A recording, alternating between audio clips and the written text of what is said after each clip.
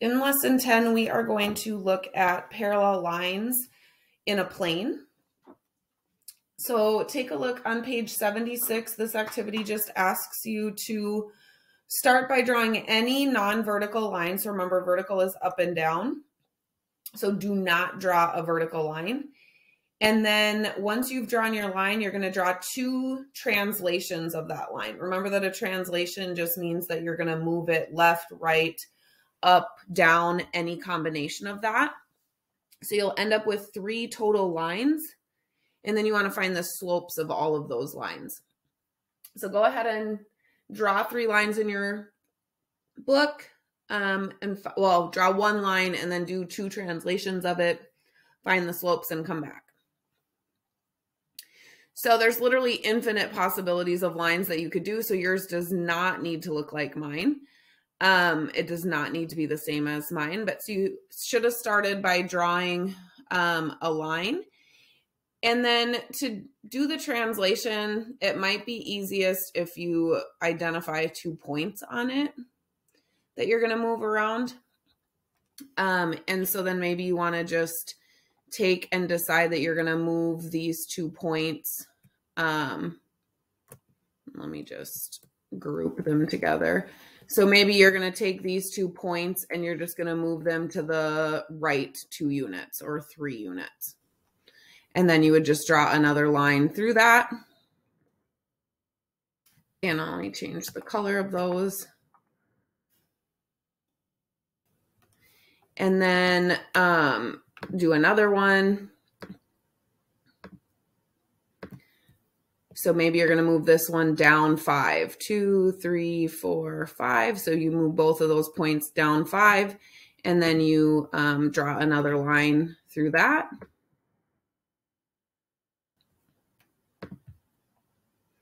And then go ahead and find the slopes of all of those lines. And so you can just count the rise over the run for each of those lines to get the slope. So we've got up 1 over 2 for this one. So the slope of my orange one is 1/2.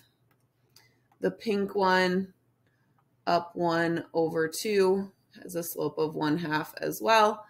And then the green one, up 1 over 2, has a slope of 1/2 as well. So if you remember back when we learned about translations in Unit 1, we do know that translations take lines parallel to themselves. So we know that if we do the translation correctly, that we should end up with parallel lines. So all of these lines on here are parallel. And then I got slopes of 1/2 for all 3 of these. So hopefully what you noticed from the slopes of the translated lines on yours was that they were the same as well. Okay, we knew that the 3 lines that we were drawing were going to be parallel since they were translations. And so it would seem to make sense then, if we knew they were going to be parallel and we got all the same slopes, that a conjecture about parallel lines could be that parallel lines have the same slope. So in the next activity, we're actually going to look at a diagram here. So let's look at it, see what we notice, see what we wonder first. So some things you might have noticed, maybe you noticed that it looks like there's 2 parallel lines, that there are 4 angles marked congruent. The slopes are positive because they're going up and to the right. There are 2 triangles that are shaded differently. Maybe you wondered, why are the triangles shaded differently? Are those triangles similar to each other? And maybe what are the slopes of those lines?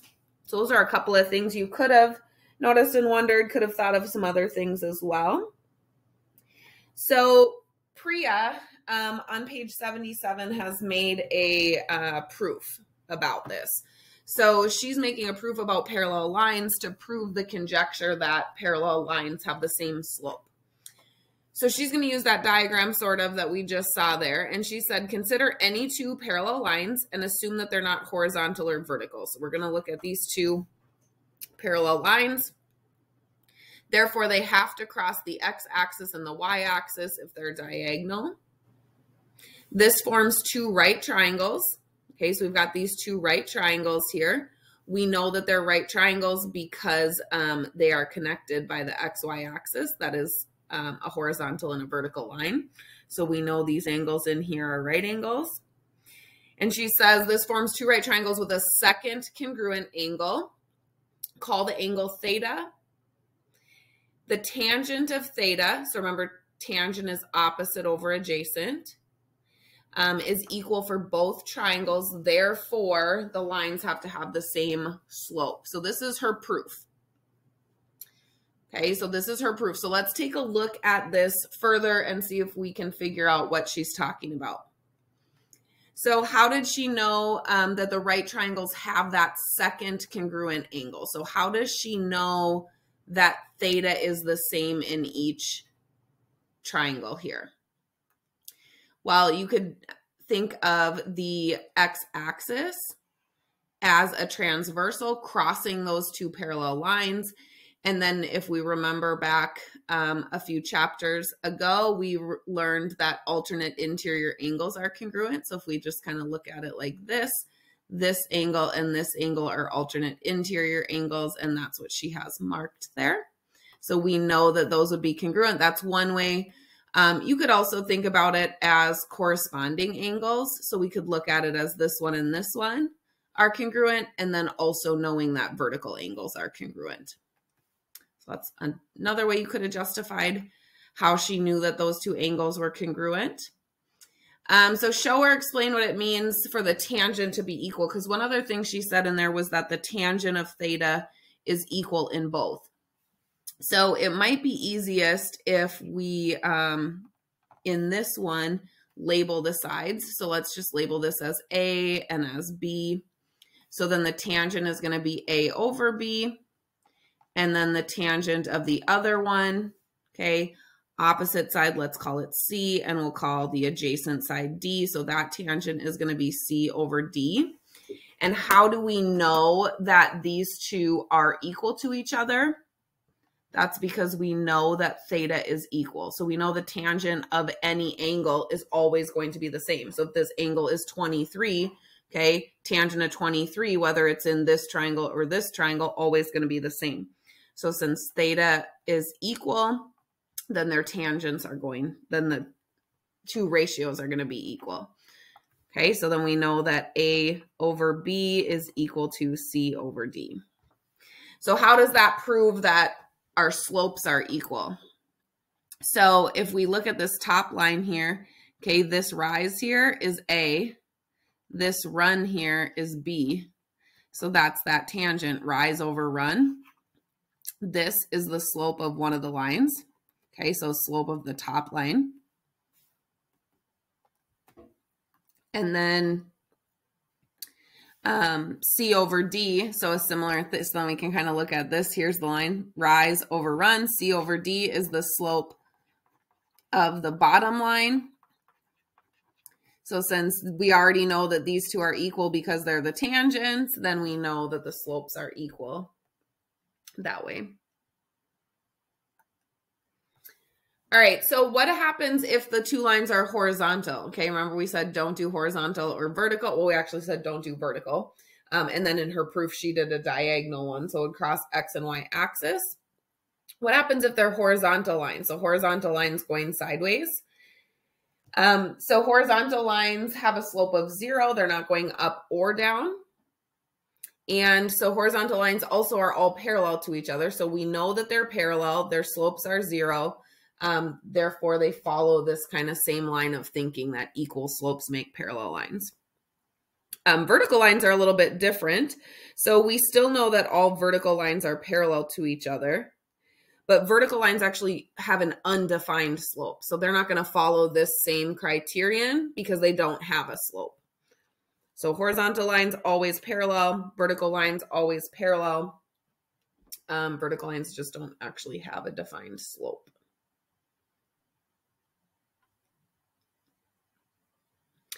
All right, then 10.3 starts on page 78. So let's start off. Go ahead and write the equation of a line parallel. So remember what parallel means. We just talked about it.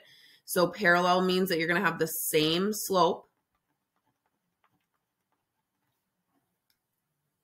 So write the equation of a line parallel to this one, passing through this point. Then graph both the y equals 2x plus 3 and the line that you write.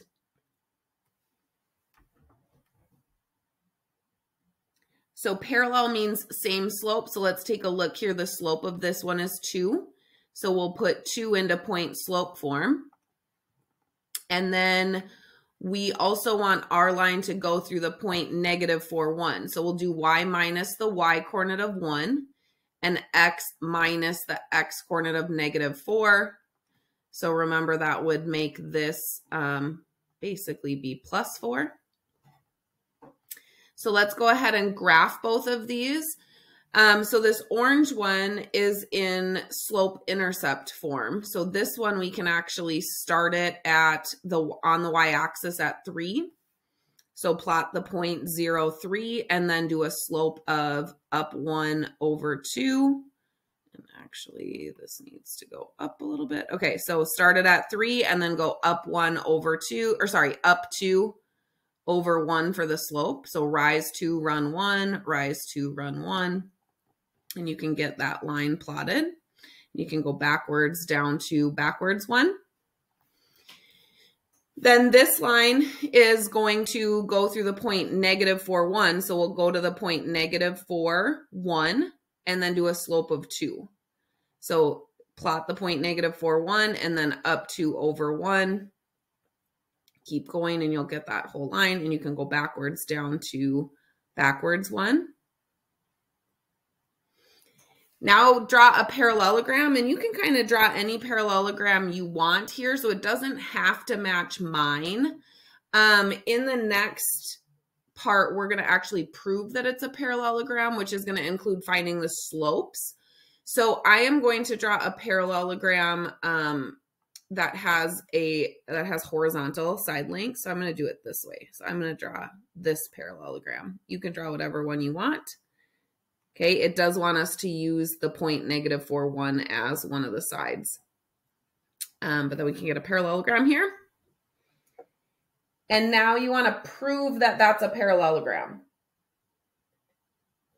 So let's prove that the shape that you drew actually is a parallelogram. And remember that parallelograms have 2 pairs of parallel sides. So I'm just going to label these sides with letters so that we can write down the slopes.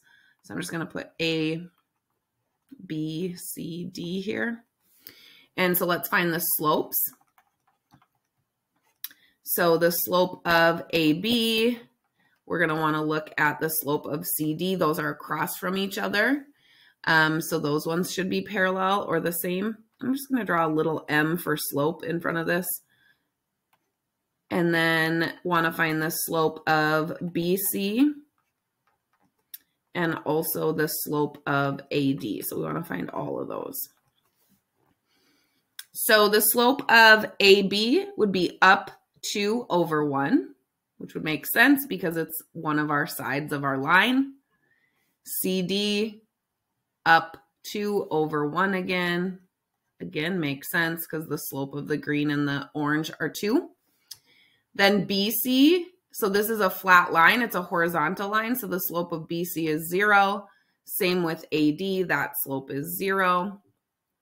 So these 2 sides are parallel. Remember, that's the notation for parallel. You could also write it out.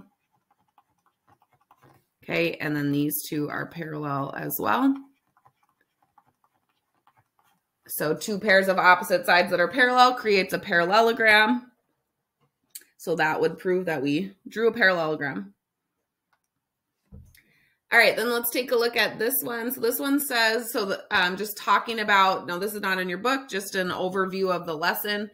So if we were to translate segment AC along directed line segment CD, so move it from C to D. So we're going to take this whole segment and we're going to move it from C all the way to D. Okay. So notice what happened. Then let's translate AC by directed segment AB. So by this orange one. So now we're going to move the line from A to B. What did we notice?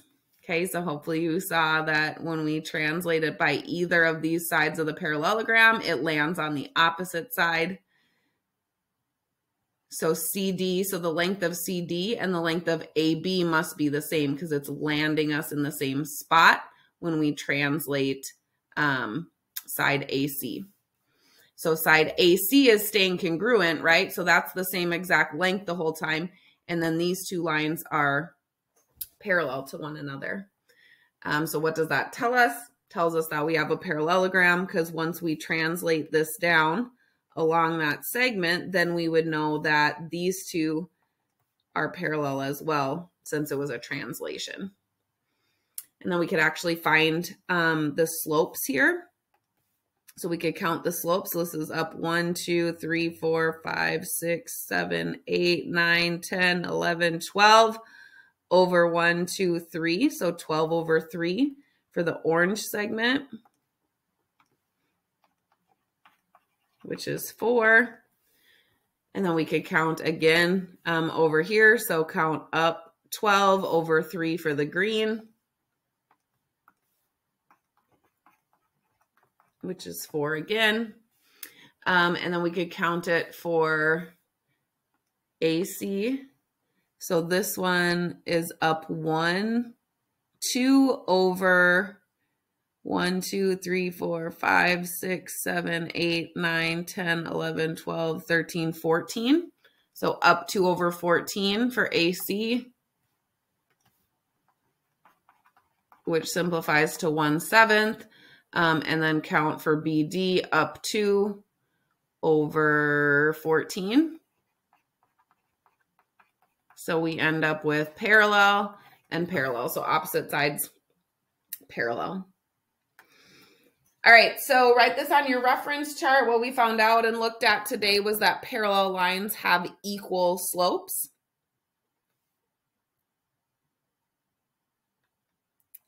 And so we can think about it as a translation. So we know that when we translate lines, we take them parallel to themselves. So this dashed line here is a translation up 2.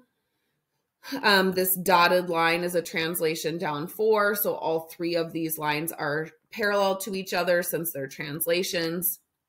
And then we could confirm it by looking at their slopes. So since we know that the lines are parallel, then we know the corresponding angles here are congruent because they're alternate interior angles. We looked at that in Priya's proof. So then they're similar. So then they're going to have similar sides. The ratios are going to end up the same. So any 2 parallel lines that aren't vertical are going to have the same slope. And also any 2 lines with the same slope are parallel. So forwards and backwards. If we know they're parallel, they have the same slope. If we see that they have the same slope, then we know they're parallel. All right, then you can take a look at this cool down. See if you can do it. If you're struggling at all with the cool down, be sure that you reach out to your teacher.